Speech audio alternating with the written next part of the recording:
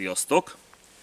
A legutóbbi 2 videóban beszéltem a meditáció szervezetünkre gyakorolt hatásairól, ebbe beletartozik a pszichénk is, valamint elmondtam, hogy én milyen módszert alkalmazok. Ugyanis mereven elzárkózom a tanfolyamokon és a különböző internetes oktatóanyagokban kínált metódusoktól. Mindkét videó linkjét megtaláljátok ez alatt a leírásban is, de a sorszámozás egyértelművé teszi a célfelületet. Ebben a videóban pedig azt fogom elmondani, hogyan tudtok kiváltani gyógyulási folyamatokat, akár fizikális, akár mentális területen, és hogy miért könnyebb megbetegedni, mint meggyógyulni. Tehát az első 2 videóban megbeszéltük a meditáció mikéntjét, hogy miért érdemes, és hogyan tudjátok elsajátítani a technikáját. Elmondtam, hogy a testi-lelki egyensúly megteremtése mellett gyógyulási folyamatokat is felgyorsíthatunk, de akár be is indíthatunk vele. De nem feltétlenül szükséges hozzá. Éber, koncentrált tudati szinten, akár autóvezetés közben is ugyanúgy elérhetjük ezeket az eredményeket, mint alfában, totál ellazulva. Csupán az kell hozzá, hogy valamennyire megvilágosodjunk, hogy legalább egy kicsit tisztán lássunk, hogy érezzük, hogy nem csak az van, amit látunk, hogy nem csak biokémiai folyamatok által létrejött sejtek, adta kapcsolatok működtetik azt a testet, azt a járművet, amit éppen leosztottak, vagy történetesen mi magunk választottunk ehhez a földi megnyilvánulásunkhoz. Mert egy idő után már mi választunk, nem a karma, de na mindegy, erről majd máskor.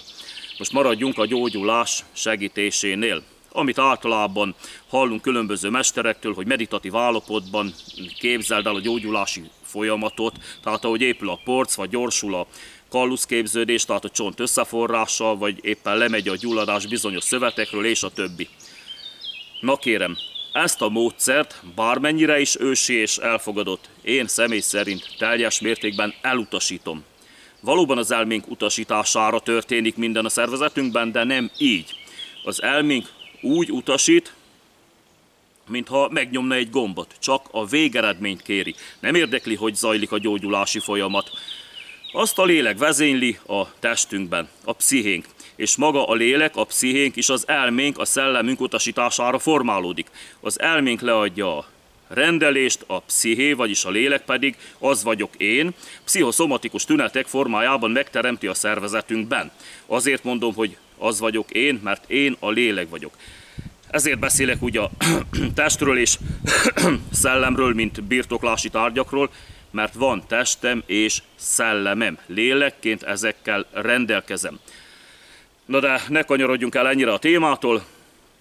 A lényeg, hogy a lélek az elme utasítására dolgozik, vagyis teremt. Ezt nevezhetjük akár gondolati teremtőerőnek is. Tehát így rendelhet az elménk gyógyulást vagy betegséget. Néhány példa, hogy egyértelművé váljon a dolog. Ahogy mondtam, nem érdekli az elménket, mi zajlik a szervezetünkben, csak a végeredményt kéri. Az érdekli, semmi más. Ha le akarsz venni mondjuk egy könyvet a polcról, nem kell tudnod, hogy az agyadnak mely területe, milyen erősségű mikroáramot, melyik idegpályákon keresztül, melyik izomcsoportokba küldjön, és hogy ezt az egészet hogyan hangolja össze a látóidegnek és az agy egy másik területének köszönhető képalkotást.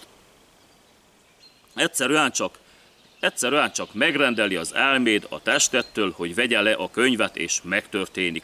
Vagy amikor lefelé haladsz a hullámvasúton, részleges zuhanást és súlytalanságot élsz át, ugye ez nyilvánvaló. Érzed, ahogy megemelkedik a gyomrod. Ha moziban látod ezt a képet, ugyanezt történik, pedig egy helyben ülsz. Azért, mert az elméd megrendeli a kép mellé elvárt tüneteket. Ugyanígy rendeli meg akkor is, ha az orvos téves diagnózist közöl, vagy te magad diagnosztizálod tévesen saját magadat. Megbetegszel, de ugyanígy meg is gyógyulhatsz. Ezért annyira fontos levetközni a betegségtudatot és felvenni az egészségtudatot. És ehhez kell a meditáció, hogy harmóniába kerülj önmagaddal, és ne félj semmitől. Vetközz le a betegségtudatot. Személyesen is ismerek olyan embert például, aki tüdőrákban szenved már talán 10 éve. Az orvosi szakirodalom szerint legalább 5 éve halott kéne, hogy legyen, de vidáman sétál és napi 1 doboz cigit elszív. Azért, mert hát egyszer mentális beteg szegénykém, másodszor pedig nagyon alacsony az IQ-ja, és egyszerűen nem fogja fel, nem jut el a tudatáig, hogy ő beteg. Nincs betegség tudata. Eszébe sem jut, hogy ő beteg. Ha Ugyanezt egy betegség tudattal rendelkező emberrel közlik, hogy ő ilyen betegségtől szenved, az gyakorlatilag rövid időn belül meghal. Mert így parancsol az elménk a szervezetünknek. Példálozhattam volna a pavlovi reflexre jelentkező nyálcsorgással is, vagy bármivel, bármilyen gondolat kiváltotta reakcióval. Például, ha valaki poénból megkérdezi, miért vagy sápad, vagy miért pirultál el, szinte biztos, hogy elsápadsz vagy elpirulsz, akkor is, ha addig ezeknek semmi előjele nem volt. Nem kell ismerned hozzá a szervezetedben zajló folyamatokat. Elég, ha a végeredmény jelenik meg az elmédben, és a lélek megteremti. Ha gyógyulni akarsz, akkor sem kell a folyamatra koncentrálnod, sőt, semmire nem kell koncentrálnod, csak a végeredményt kell akarnod. Természetesnek kell venned, hogy egészséges vagy, akkor is, ha beteg vagy. Egészségtudatban kell élned, hogy dolgozhasson a psziché, a lélek a megteremtésén. Tudom, hogy ez nagyon nehéz, mert a félelem a legerősebb érzelmi reakció, egyébként ezt azért még tudni kell. Tehát így tehát a félelem által diktált folyamatok mindent felülírnak. A félelem mindent felülír. Ezért betegszel meg sokkal könnyebben, mint gyógyulsz. Tehát nincs az a szeretet, az öröm, a boldogság, ami leküzdhetné a félelmet. A félelem azonnal kiüt mindent. Ahogy mondtam, a legerősebb érzelmi reakció és a legerősebb teremtőerővel is bír ezáltal. Legnagyobb hatással tud parancsolni a léleknek.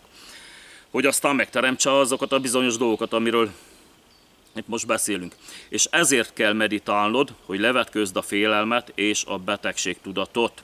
Mert ahogy az ilyen kis dolgokban történik, minden az elméd parancsára, mint az elpirulás, sápadás, nyálcsorgás, gyomorgörcs vagy hasmenés, ugyanúgy a nagyobb volumenű dolgokban is, mint a különböző súlyosabb betegségek, de akár a daganatok területén is.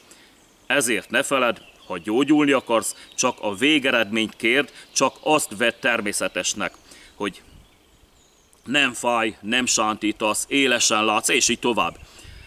Tehát ne akard meggyógyítani magad, ne próbáld elképzelni a szervezetedben zajló folyamatokat. Például, amikor valaki elhiteti veled, hogy elpirultál, vagy elsápadtál, akkor sem képzeled el, hogy melyik hormon pillanatnyi meglódulása okozza a hajszálerek hirtelen tágulását, vagy éppen összehúzódását. Csak a végeredmény tudatosul benned, a lélek pedig megteremti. Egészségesnek lásd magad, váljon számodra ugyanolyan természetessé, mint az, ahogy leveszel egy könyvet a polcról. Hát erről szól az elme ereje, vagy hatalma. Köszönöm a figyelmet, és kívánok mindenkinek testi-lelki egészséget. Sziasztok!